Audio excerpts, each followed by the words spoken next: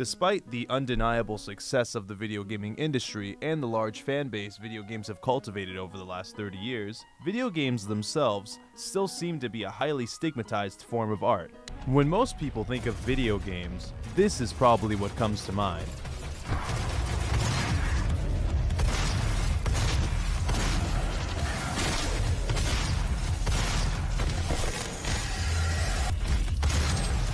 Most people view video games as something that is mindless and shallow, a way for kids to get their kicks shooting at digital monsters and terrorists. However, video games can be much more than that. They have just as much potential as any other form of art for great storytelling. And I know what you're thinking. What type of shallow excuse for a story inhabits a video game? What, something like Die Hard?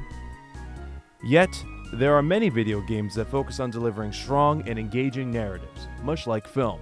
And this isn't rare either. Many of the most popular games in the world are games that focus on story and have cultivated a large fan base because of it. Even some games that focus mostly on their gameplay develop a strong narrative and lore in order to incorporate a more believable world in the experience.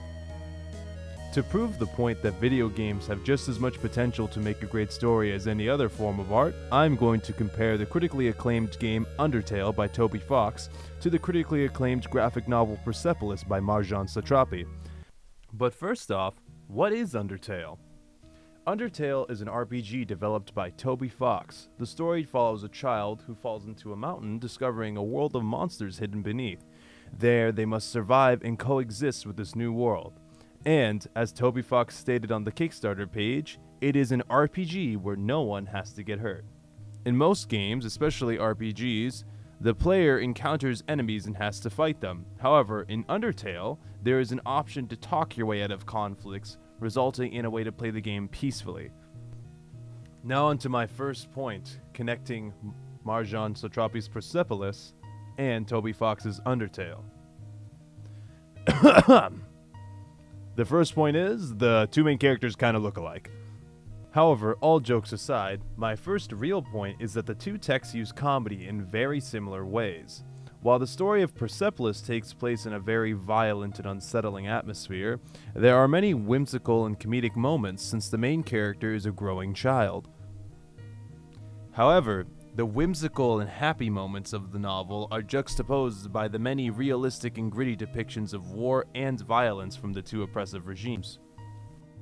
This contrast is used to emphasize how dark and depressing these times were to live through. Undertale also uses this motif. Comedy is often used throughout the game to mask the true darkness surrounding the player and the world. This next section highlights what I'm saying perfectly.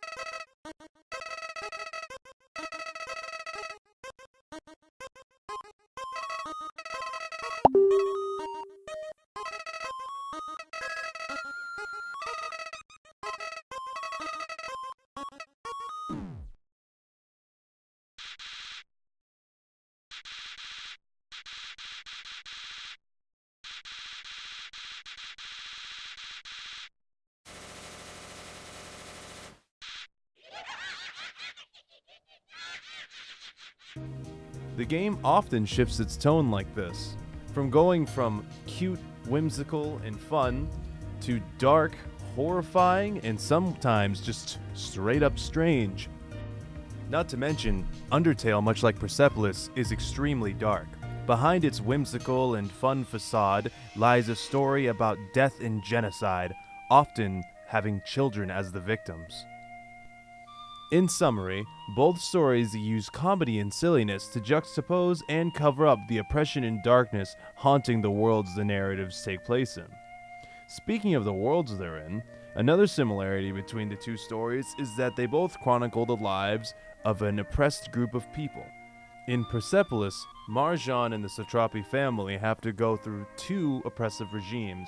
The first, helmed by the Shah, that was a puppet government of the West, and the second, an Islamic revolution that imposes extremist values over the entire country. However, on the other hand, in Undertale, the child protagonist falls deep into the mountain to discover the underground, a land inhabited by creatures called monsters. Despite their sometimes crude and horrifying appearances, they are just as kind and sentient as any other human. However, after an ancient war in which the humans sealed them into the mountain, they are discriminated against and are unable to walk freely among the world, despite the many desires to do so. This is a similar situation that the Iranians find themselves in Marjan Satrapi's Persepolis. Despite how ridiculous and fantastical Undertale's version of the story seems compared to Marjan Satrapi's Persepolis, the same hopelessness and fear that haunts the characters in Persepolis resides within the fun and whimsical characters of Undertale. At least, you start to see it after you play the game for a while. And transcending the realms of simple narrative motifs and setting, both of the stories share a very similar theme, the theme of forgiveness. In Persepolis, Marjan is taught by her family that she must forgive despite the many atrocities that she faces. In one instance, around page 47, she believes that her and her friends should go beat up a child since his father killed communists during the Shah's revolution.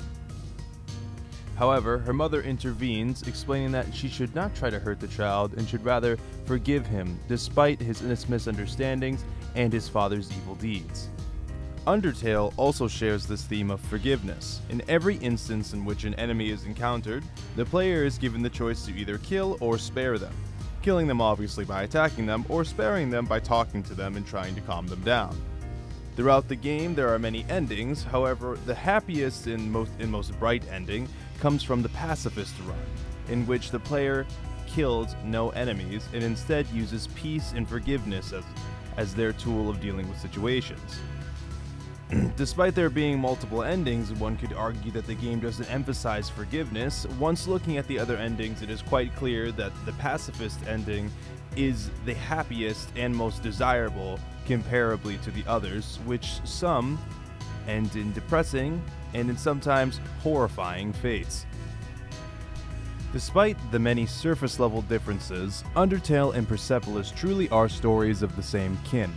The fact that a video game can employ many elements of a world-renowned graphic novel studied in schools all over America shows that video games do in fact have the potential to contain meaningful stories. While I do love Undertale and think it has a great narrative, Undertale is just one of hundreds of great games just waiting to share their writing and stories they have within them. So I hope that if you came into this video thinking that video games are shallow and pointless, that you will have more of an open mind towards the medium in the future. Thank you.